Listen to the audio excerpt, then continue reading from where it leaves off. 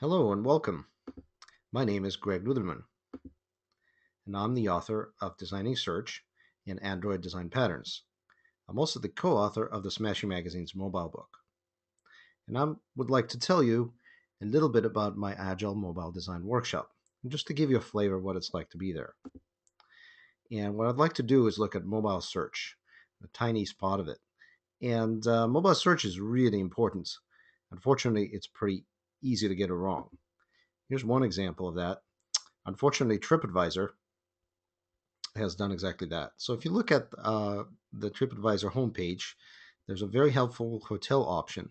Now tapping a hotel option, excuse me, actually takes you to the search screen here, and tapping find the hotels does give you some hotel in the area. Now the interesting thing is you do have to remember, however, to tap this little checkbox here called Find Hotels Near Me Now.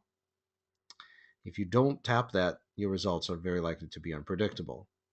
Also, interestingly enough, even though you've selected the word hotels on the homepage and also clicked the Find the Hotels button, what you actually end up with here is additional navigation in the case of 3 tabs that is taking up additional space on the page.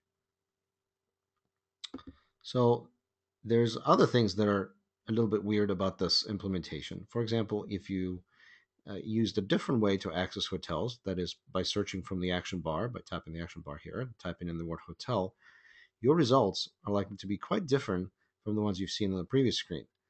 For example, here you can see that the hotels you found are actually in Spain, France, Washington, D.C., and Austria, and not near you at all. And the results look completely different from the ones on the previous page. Here they are.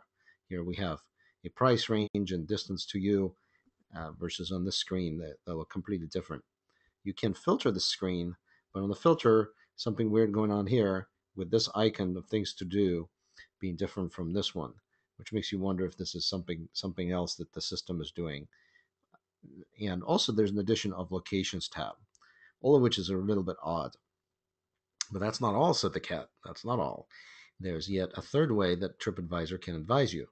By tapping the overflow button on the action bar, you can actually select this Near Me Now option, which at first glance looks the most promising, but catapults you into the Eat tab. Very interestingly, because all the previous searches you have been doing on the system have been for hotels. Now, the reason why I'm picking on this area is it's actually taken up about a third of the screen. If you look at it, 32.9% of pixels have been devoted to stuff you've already selected, essentially. So there's definitely a better way to implement this. And this is exactly what I teach you at my Agile Mobile Design Workshop. Here we systematically figure out the right things to build. And I teach you the methodology, basically the how and the why. So this is how we do this. We use post-it notes and some very simple writing tools to create prototypes. And why do we use post-it notes? Well, most simply, they closely resemble the form factor of a mobile device.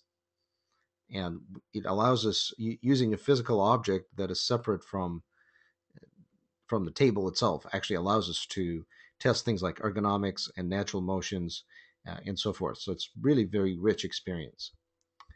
Now, I teach you exactly how to create simple prototypes using this technique, so you can jump right into testing.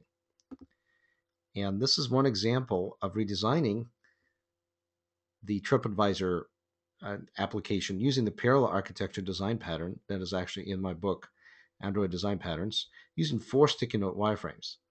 So very, very simple. Now, in here, we deliberately try to keep it as close to the original TripAdvisor interface as possible. But in the simple redesign, as you can see, there's only really 4 wireframes that we need to do to implement this entire system. First off, there's the home page. Notice I've rearranged the options here on the home page, agreeing with the second design that actually restaurants is the most likely option when looking near you. Notice I added the filter strip here on top of the page. It says browse nearby right there. That is telling you what the result will be after tapping the hotels. Notice here the TripAdvisor results. I simply type in the word hotels, and nearby is pre-selected, so you get extended stay Silicon Valley, San Jose as one of the results. And there's your filter option, and you may change the query at any time you like. Now, tapping back takes you back to the home screen where you can actually do a search for a specific hotel name. Tapping the search button takes you to what's quote the advanced search page where you can type in Hilton San Jose. It also gives you a list of previously typed queries and a nice search history that is an additional design pattern that we also cover in the workshop. Tapping go on this page takes you to the Hilton San Jose search page, sorted by best match, as you can see on this filter strip. And here you have the Hilton Silicon Valley as one of the search results. So overall, you can see that there's a basic search and an advanced search screen, and both of them essentially take you to the same exact search results screen. And that's where the parallel comes in. So this one is both of these take you to the same screen, and that's two parallel workflows that take you to the same search results.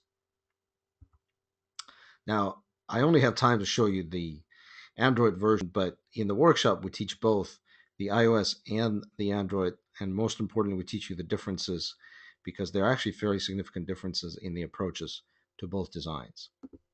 Now, my previous workshops have sold out. For example, my UX Week Adaptive Path workshop in San Francisco that have been attended by about 60 people.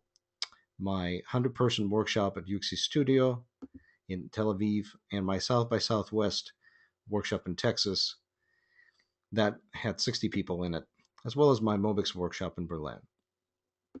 Now, in addition to teaching public workshops at conferences, I also teach private workshops with nonprofits such as Associated Press and companies like Wells Fargo, and teach graduate courses as well at the Hull Business School and classes at Marquette University.